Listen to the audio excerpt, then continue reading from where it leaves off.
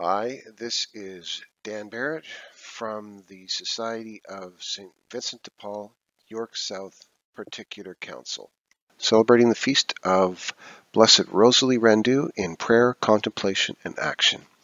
Sister Rosalie was a founder of the Society of St. Vincent de Paul. She was nearly 17 years old when she joined the Daughters of Charity, and her achievements included opening a free clinic, a pharmacy, a school, an orphanage, a child care center, a home for the elderly, and a youth club for young workers. Jean-Marie Rendu was born on September 9, 1786 in Camfort in France. She was the eldest of 4 girls. Her parents were simple, deeply pious mountain folk owning a small property. She was 3 years old when the French Revolution broke out, and her parents stood firm in their faith, even giving shelter to priests on the run from the revolutionary government.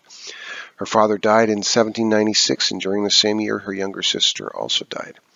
Jean-Marie took on the responsibility of caring for her mother and younger sister. As the revolution calmed down and life resumed its normality, Jean-Marie was sent to the Ursuline sisters in Gex to be educated. During her walks in the town, she discovered the Daughters of Charity working in a hospital caring for the sick. This inspired Jean-Marie to join the Daughters of Charity after her mother gave her consent. On the 25th of May, 1802, Jean-Marie arrived at the mother house of the Daughters of Charity. The reopening of the seminary suspended by the Revolution took place in December 1800. In 1807, Jean-Marie made vows for the first time and was given her name, Rosalie. A thirst for action, devotion, and service that burned within Rosalie could not have found a better place than the Mouffetard district in Paris. This was her first mission, a district famous as the hovel of the poor, and Rosalie threw herself heart and soul into the service of the poor. In the days following the Revolution of 1830, the agility of the people was great. Anxiety, a thirst for a more just world, a desire for change in society, and the commitment of Catholics to work together was strong. During this time, Frederick Osman, another founder of the Society of St. Vincent de Paul, was introduced to Rosalie as a guide. Together with his group, Rosalie taught them how to visit the poor. She would give them advice on the Christian way to go to them, to respect them, and to consider them as brothers and sisters, rich in humanness.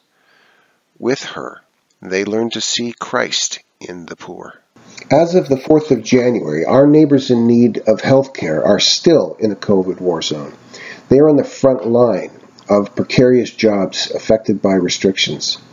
Social distancing and access to proper personal protective equipment is too often a luxury for those most affected by the virus.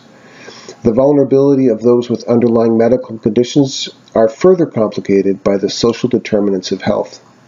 Make sure those in need are aware of resources available through such organizations as the St. Vincent de Paul Society and the York Support Services Network, as outlined in the description section of this video.